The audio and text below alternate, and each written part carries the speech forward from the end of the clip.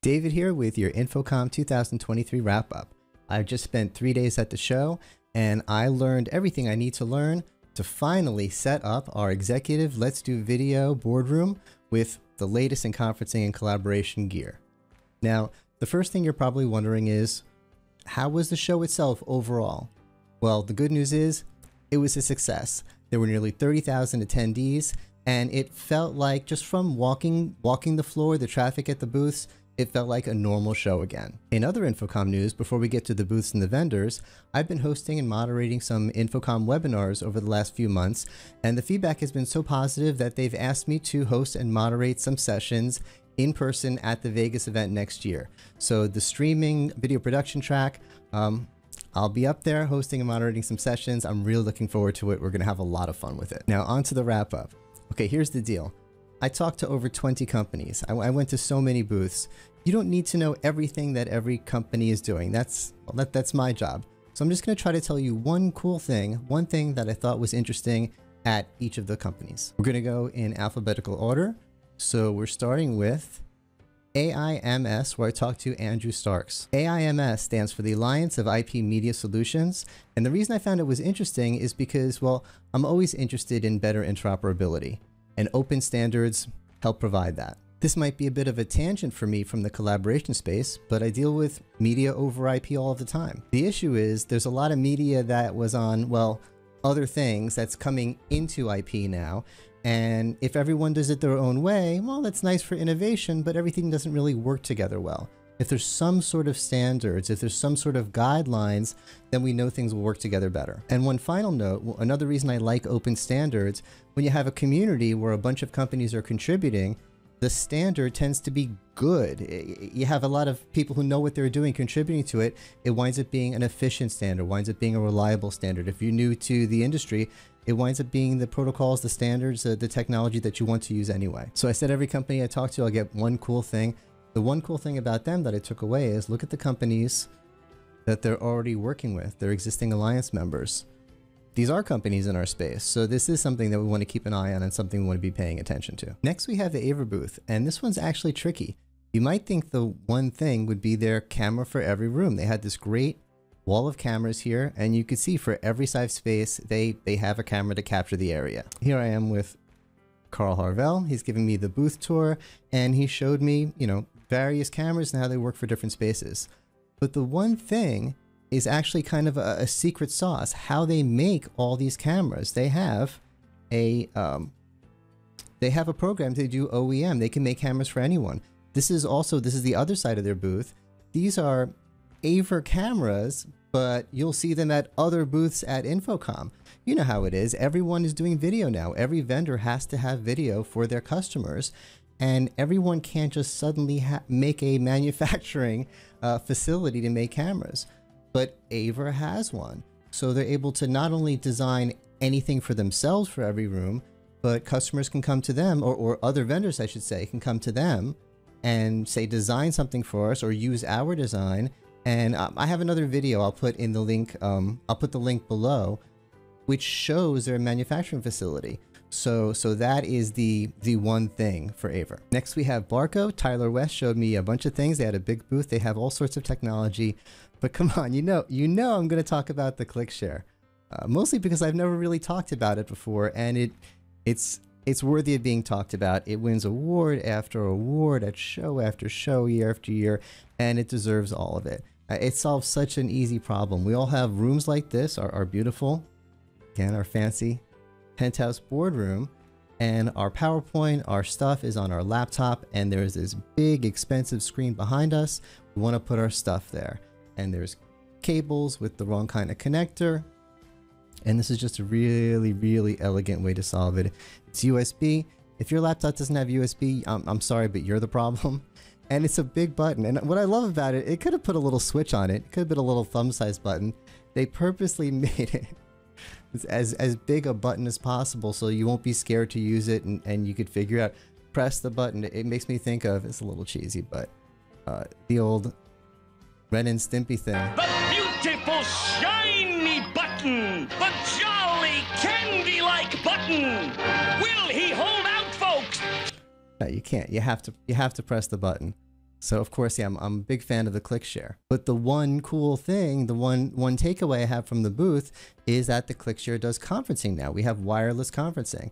It's one thing to put a PowerPoint presentation wirelessly, but you know, wireless can be a little finicky, and video conferencing requires a kind of solid connection. So they now have, she has Teams on her on her laptop. She pressed the big button, and now Teams is on the big screen using the nice big camera and the nice big speakers and everything else on there. So wireless conferencing through the ClickShare definitely is I thought that was pretty cool. Next we have Bose. There's a lot of video bars on the floor at InfoComm, but Bose is known for their quality design and for their audio. So of course theirs is going to be interesting. And they have the bigger one and the smaller one. And I actually got to check this one out for myself. They sent me one. I did an unboxing video, and I'll put the link to it below so you can see what I thought of it for yourself. Instead of me spending more time in this video, you could just watch that video. And my one cool thing, my one takeaway is just that I like having companies like Bose, companies from outside of our industry that do more things, make other products, audio products, cool products, come into our space and make things interesting. Cisco had me meet with Chris Barwick and Tom Richards, and this was a higher level discussion than the latest features at the booth. We all know Cisco makes great hardware. We all know their video bar is not going to just be another video bar. The real story here is how WebEx fits into the new world of Microsoft Teams and Zoom. The one cool thing, the one takeaway that everyone has from Cisco is the fact that there's this new partnership, so Microsoft Teams works on some Cisco devices, and not with having to reboot and put it in a special mode. You could just make a Teams call, get out of the Teams call, and make a WebEx call. That's a game changer, and that's the big story. But what does this mean for the future of WebEx? A few years ago, I would have said, okay, we're just gonna shift to Teams and Zoom, but they've done a lot of development on WebEx, and everyone, you have to admit, it's a competitive product now. So Cisco has a competitive, and that's not a trivial thing. There's a lot of companies out there trying to make competitive products with where Zoom and the Microsoft Teams experience has reached. It is not easy to do. Cisco has the resources. They have the money, and they have the video coding expertise. They have the Norwegians. So they've done it. They've purchased products to add event support. They've updated the webinar. It is now a competitive experience. So what should they do with it? It's a really tricky situation. I'm going to have the people from Cisco back on the show. I got a seat right here for them so we can dig into it deeper. Next, we have Crestron. Crestron's booth was approximately the size of my hometown. I mean, you can easily get lost in there. So picking out one cool thing is not easy to do. They do a lot of things, but I really like this Crestron Desk Q. This little device, it mounts under a desk. Let me scroll up so we can see a better picture. Under the desk light there, and it's for hot desking. I love the concept of hot desking, and this is a cool way to do it. It lights up red if it's taken. If it's green, it's got a QR code on it. You scan it with your phone, you reserve it for whatever time, and then it turns red when it's yours. Okay, so this isn't the most revolutionary technology you're going to see at InfoComm or even at the Crestron booth, but I like the concept of hot desking, and it just looks cool. If we're going to go back to the office, it's 2023. It should kind of feel like Star Trek. This kind of feels like Star Trek. Next, we have EPOS, another company known for audio coming into our space. I had a great demo of their new headset. We were 30, 40 feet away in the convention hall, connected with Bluetooth to our phones, and I couldn't hear any of the noise from the show floor. It was blocking it out locally through my headset, and it was also blocking out coming through the microphone of the person I was talking to. We've all had the audio reduction demos, but it was still impressive. And of course, they're in the collaboration space. They have cameras. This is their Expand Vision 1.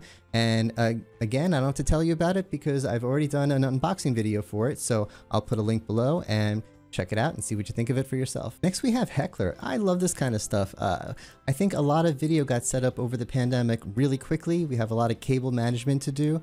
But I like things that look like they're on purpose. And Heckler has these AV credenzas, these wall structures, and they briefed me on it. It's a lot more to it than you think. It's not just, oh yeah, if you turn it around, it has some cable management stuff. It has a lot of really unique things that make it easy to install, easy to manage, and it looks like it's, again, it looks like it's on purpose. So another cool company to check out. Oh, and the one cool thing, the one takeaway, I was interested in this kind of stuff. What the Heckler people wanted to talk about, they had this new podium. I think a lot of my viewers are probably integrators for the AV space. So you do podiums for classrooms, for religious spaces. And this thing was really cool. I mean, again, not just cable management and nice controls. They spent a lot of time thinking of a lot of, I don't need it, but I want one. I'm like, can I have one? I'm like, they're like, you don't need this. It's for, but it was pretty cool. So the one thing is this cool new podium thing you have to check out from Heckler. Next is Jabra, another cool audio company to come into our space. And of course they have a video bar. But what makes them different is the Panicast. Now, I've been a fan of the Panicast since before Panicast was acquired by Jabra. It's a different approach to a problem that we're all trying to address. And that problem is, how do you capture everyone sitting at every chair in your meeting rooms? And the traditional approach is just have your camera zoom and pan and tilt around, you know, voice switching or whatever it takes to capture whoever's talking at the time.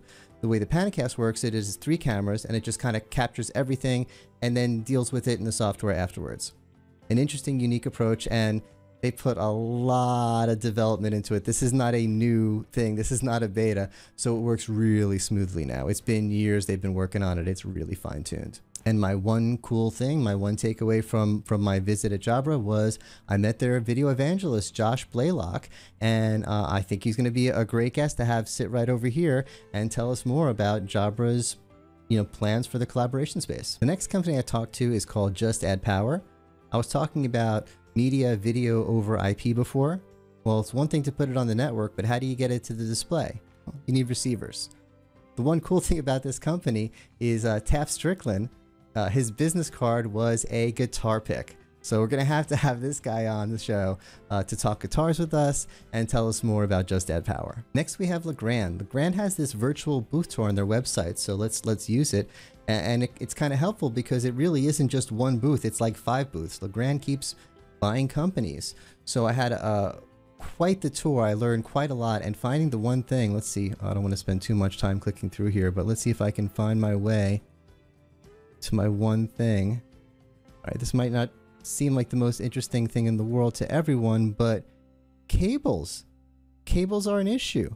I actually had a production client and we had to find special cables because we had the cameras on one side of the hall and we had our production equipment on the other side of the hall. And I learned that HDMI, USB, all of this stuff, you can't just get an infinitely long cable. Some of them are really short, so you need powered cables, special cables. It's a thing in our industry. And when I saw it here at the Legrand booth, I was like, aha, that's part of our world. So it was the one thing that I took away. But there's so much more going on at Legrand. I really feel like this is doing it an injustice. You should check out this website. I'll put the link in the description below and cruise around and see everything they had for yourself. There were a few things I liked at the Logitech booth.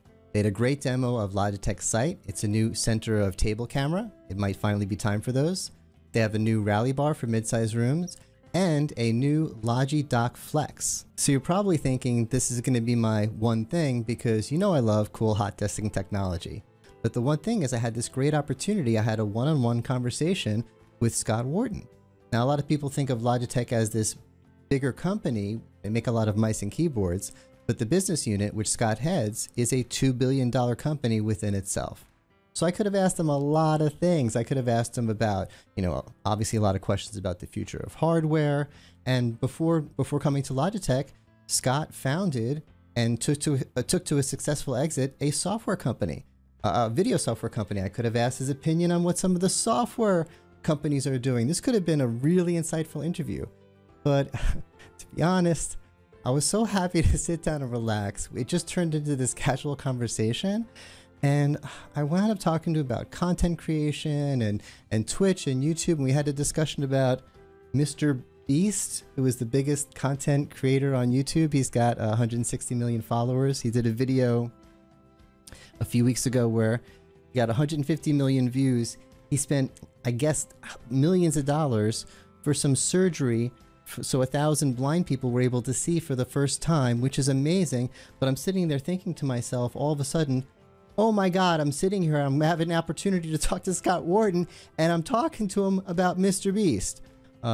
but fortunately Scott said that he loves doing video interviews and he's happy to come on the show, so we'll get him right here in this seat and we're going to ask him some relevant questions. Maybe you guys can all send me some, and I'm really looking forward to talking to Scott again. The next booth I was at, because of course I went to them in alphabetical order, was the Matrox video booth, where Rob Moodley shared the latest products with me. Again, we're talking about video over IP.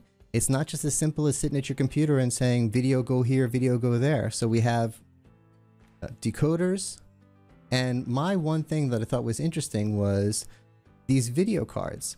Now, for the video work that I do sitting here at my desk, I don't have my monitor just plugged into the motherboard of my computer. It's not powerful enough. I have a separate video card to process video, and my monitor is plugged into that. Well, what if you have a big video wall? You need a special video card that can support it. I never thought about it, but of course, yeah, these things have to exist, and this is their new card they were showing at the show. And that's my one thing. I thought that was pretty cool. MAXHUB. Oh my goodness. My good friends Amy Phipps and Charles Montoya are taking over InfoComm. The size of their booth was amazing. Now, they were in the collaboration side. They were in our space, but they have a lot of other things. They had a massive video wall. It was monstrous. So they sort of are in our space and then some. What I find most interesting, you can see I'm scrolling their website. They have a lot of collaboration video products. The flat panels. We're all going with video bars because video bars is sort of all in one, but it still needs to be hooked up to a monitor. What if the monitor itself has a camera, has a speakers, has a microphone? That's truly all in one. And MAXHUB is, I don't know if they're the only ones doing it, but they're really one of the few that are pushing this hard and saying, no, this is the way our customers want to do meeting rooms. So I find that in itself, that's obviously my one thing. There's a lot of things going on with MAXHUB. But for me, I'm really interested to see how the customers, decide whether it's going to be interactive flat panels or video bars for themselves. Neat. Okay, it's going to be tough to pick out one thing that I like from Neat. They do a lot of things that I like. They have center of table. I like center of table. Last year I was afraid to like center of table. We tried it in the past. It was hard to do, but I think we figured it out. So I like the center of table. I like talking about the Neat frame. No one's even trying vertical. Vertical's really, really tricky, and Neat's doing some cool stuff with vertical. It's worth talking about. They have hot desking. Y'all know how I like talking about the hot desking technology, but I think the one thing I want to talk about is how my contact, Amy Martin at Neat, her tag, instead of saying analyst relations, said influencer relations. So, Amy, way to call out me and the rest of the analyst community. Way to call out the entire industry. But I think it needed to be said. I think it's always been true. We're going to have some more talks about this. But yeah, the role's changing. Social media is what it is. So happy to see you embracing it. And I think it says something about Neat that this is the first tag I've seen like this. It will not be the last. And Amy, love the purple branding. Love the purple fingernails. Purple works for me, so I definitely would love to continue this discussion with you anytime you want. Nureva. Now this is easy. We always talk about meeting equity, and we always talk about the cameras. The cameras have to show everyone in the room as well as showing everyone at home. Why don't we talk about the audio? Nureva has just a unique, interesting approach to covering everyone in the room. And the one thing about Nureva is all of the partnerships they're getting. This is what I want to see. Camera companies, you need to solve the meeting equity problem of audio. A great way to do that is partnering with Nureva. Pexip, I had a great conversation with Lauren Eustace, and the big story there, I think we've covered it before, I talked about it in the live stream with Tim, is their partnership with Poly. This partnership just makes sense on every level. I'll put a link to my conversation with Tim about it so you could just watch that, so I don't have to explain it all again here. But basically, the cloud solutions out there, they don't serve everyone. There are some customers with special needs, and they're looking at Poly to solve it, and Pexip already had the solution, so Poly branded Pexip solutions. Next at the Poly booth, I met with Rachel and David. That is not Rachel, but that is David with the Poly Voyager free earbuds. And again, I was fortunate enough to get a pair. I'll put a link below to my evaluation. This video is getting a lot of views. These earbuds are getting a lot of attention. They're a very popular item. At the booth itself, they had a boomless headset. A lot of people just don't like the boom there, and it's a lot harder to make it sound good. You have to have a lot more microphones to be able to have a boomless version of it. The one thing that I liked is this new intelligence in their cameras. They have this audio fence intelligence already, so they don't capture sounds outside of certain areas. Now they're expanding it to video. So if you're in a meeting room and you have things that you don't want the camera to pan to, if if someone walks over there and the camera's following, you could fence off certain areas. So that was the one thing I liked from the Poly booth. Q-SYS had a monster booth. I sat through some very impressive loudspeaker demos, and the one thing from there is all of their partners. Q-SYS has this again, video over IP related technologies, but what they do is they allow plugins for their partners. So if you have a device, some microphone, a system that's connected to their network, you can make a plugin, and their network, their systems, their control systems will be able to control your device.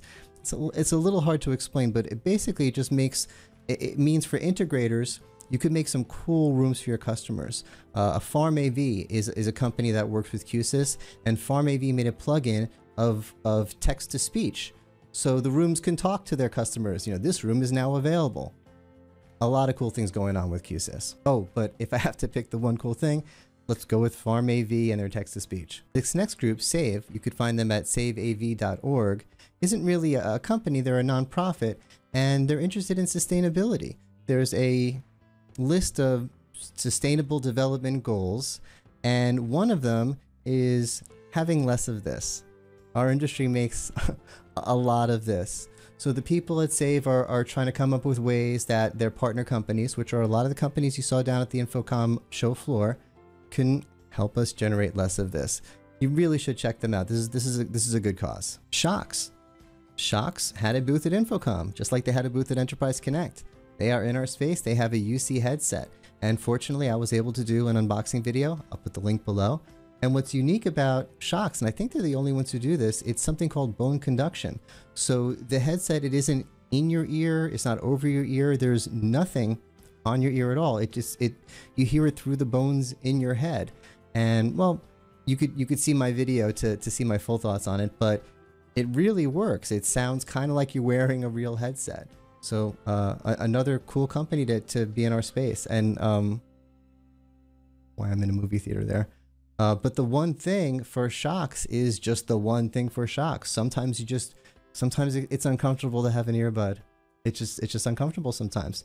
It's nice to have this option. SurgeX is our next company. I was actually introduced to this company about a month ago. I was at a local event down in Fort Lauderdale. A local distributor was doing an event, and I saw a presentation on SurgeX. I'm like, oh, okay, that's pretty cool. You could just, not just surge protection, but they're like monitoring the power going through the network. They have a central monitoring system. It's really advanced stuff. But for me, the one takeaway is that there's a need for this stuff. I thought power surge, a basic surge protector was good enough, but they showed how it's not just protecting from a blast from a big surge, but having steady power, having good managed conditioned power. I guess it's kind of like issues I have with my hair. It has to be conditioned, it has to be managed, otherwise you get problems. And the problems are that your device, which is supposed to last from 3 to 5 years, lasts barely 3 years.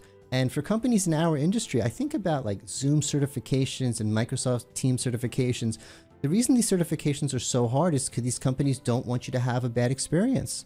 They don't want there to be a bad Zoom call. They don't want there to be a bad Microsoft Teams call. So the cameras have to meet all these standards. The microphones have to meet all these standards. Maybe the power should be meeting these standards. So maybe we should be looking into getting our power Zoom and Teams certified. I don't know, but I'm going to have to be paying a lot more attention to what this company does and learning more about why power can be the problem. Next was VuWall, where I talked to Anna and to Nick Mathis. And VuWall, again, we're talking about media over IP. How do you get it up on the walls? And the one thing that I took away from VuWall, they showed me the software. The software they had that lets their customers control which media gets put on which wall. And I love stuff like that. I love playing in my little home studio here. I love controlling the video, controlling what I do.